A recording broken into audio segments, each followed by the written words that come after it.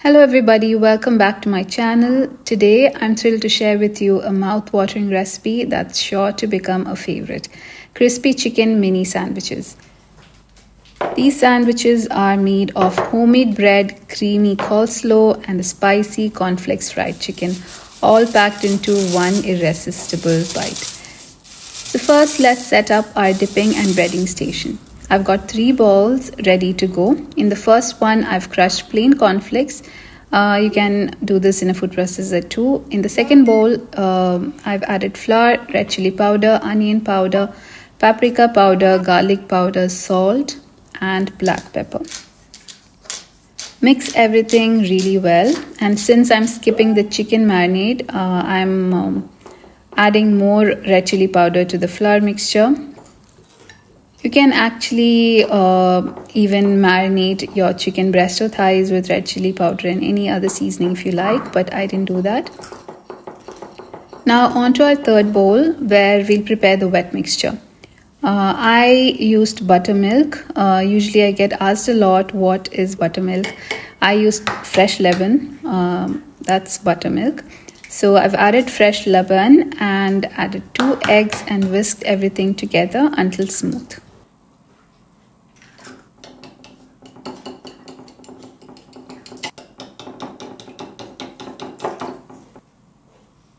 I'm going to air fry my chicken. Now to ensure that our chicken gets that perfect crispiness in the air fryer, I'm drizzling a bit of olive oil into the crushed cornflakes.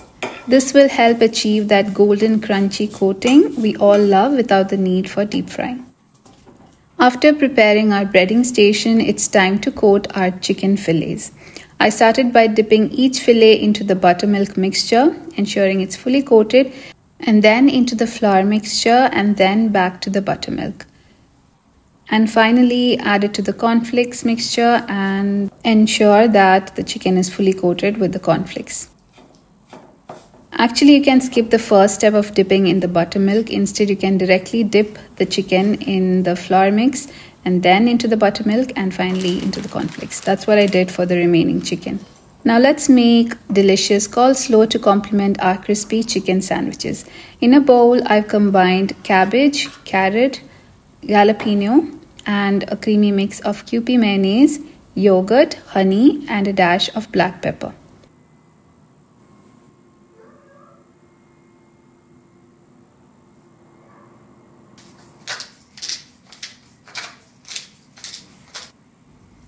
Mix it all together until everything is well combined, and there you have it, tangy, creamy coleslaw that's bursting with flavor. I'll pop it into the refrigerator until we are ready to assemble our sandwiches later. Next, I'm going to make our homemade bread.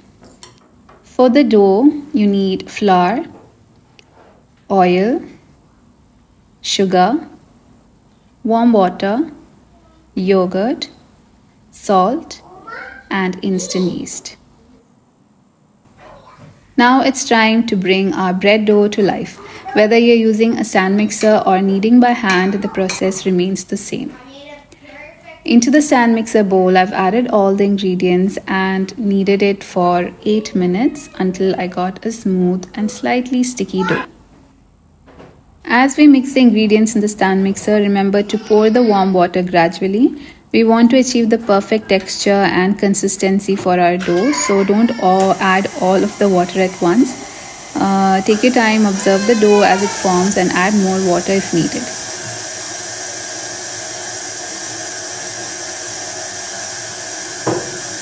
Once all the ingredients were combined, I added salt. I didn't add salt in the beginning because sometimes when the salt comes in direct contact with the yeast, it doesn't rise well.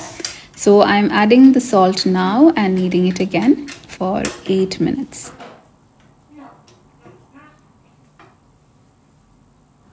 After kneading the dough, it may seem a bit sticky at first, but don't worry, that's perfectly normal. Simply dust it lightly with flour and you'll find that it comes together beautifully, becoming smooth and manageable. Now transfer the dough to a well-greased bowl, covering it to let it rise until it doubles in size.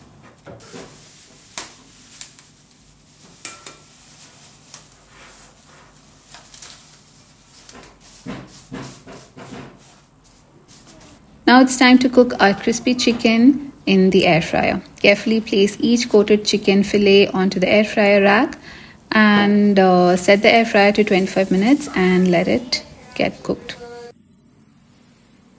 Our bread dough has risen beautifully and there's nothing quite like the satisfying feeling of punching it down. Now, as you can see, the dough is incredibly soft and pliable, exactly what we are aiming for.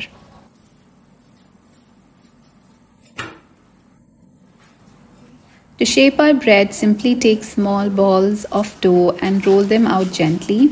We don't want the dough too thin or too thick. Just look for a medium that will give us the perfect texture for our sandwiches. Once rolled out, place the dough circles on a baking paper, ready to be cooked when it is time.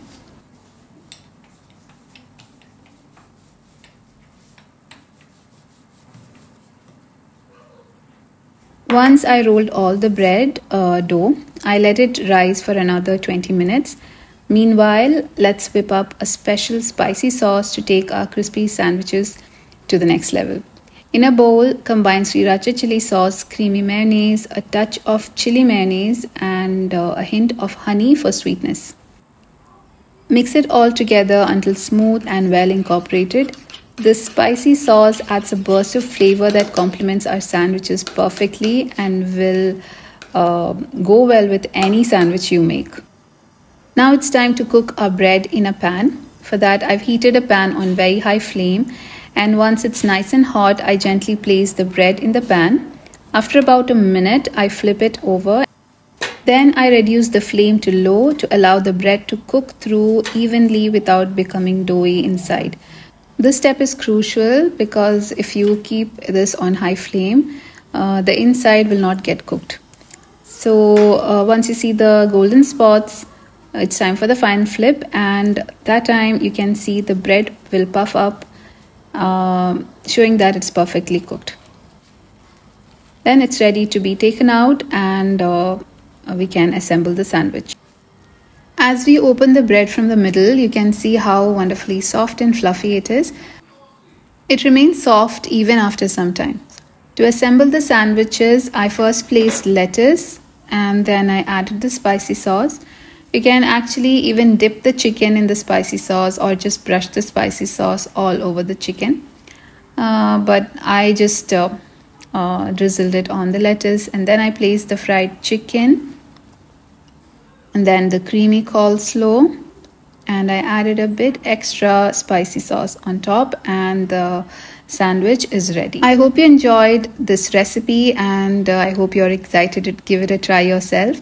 If you're feeling overwhelmed by the number of steps, don't worry, I totally understand. You can always break it up over 2 days like I did. I made the chicken one day and I completed the remaining steps the next. If you do decide to give this recipe a try, I'd love to hear how it turns out for you.